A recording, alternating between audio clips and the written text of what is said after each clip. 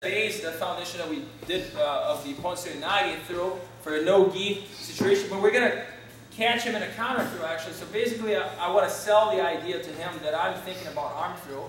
So I'll really showcase this arm throw until he's sagging his hips, and then I'm going to hit what's called Ko-Uchi-Gari, so an inside read. But actually I'm going to go even further. I'm going to commit with it in a different way, driving it all the way to the ground.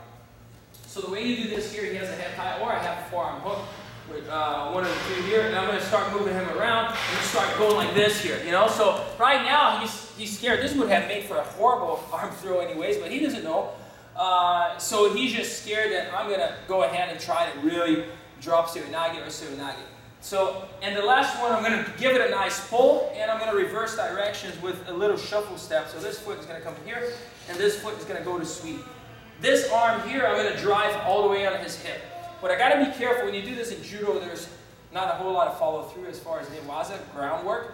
Here, if we capitalize too much, if we force it all the way down, we might give the back. So we got to compromise a little on how much energy we develop here, and hit him too hard, you're going to give the back. So right here, it's one pull. I'm going to do it, somewhat slowly. One pull, reverse direction, drive here. So I did not drive all the way here because this would be great for Judo, Ippon, end of story.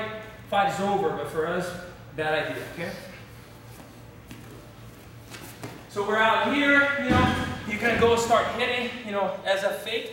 And then when you're ready to go, you're going to drive. Boom. Okay, pressure goes there.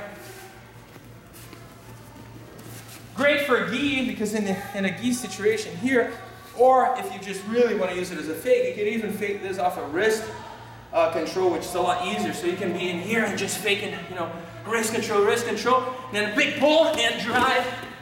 Boom, dropping down there. All right? Do it.